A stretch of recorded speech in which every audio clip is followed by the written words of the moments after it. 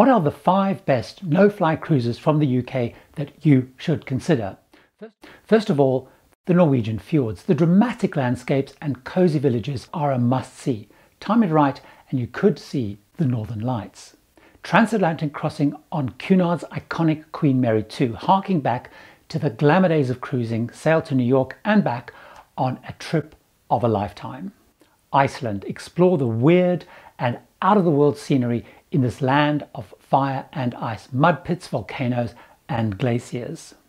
The Mediterranean, a chance to visit historic cities like Rome and Florence, the glamorous Monte Carlo and Saint-Tropez, and the buzzing Barcelona. Round UK and Ireland, explore the remote and beautiful corners of the entire British Isles with stops in far-flung spots, as well as a chance to explore places like Liverpool, Edinburgh and Newcastle.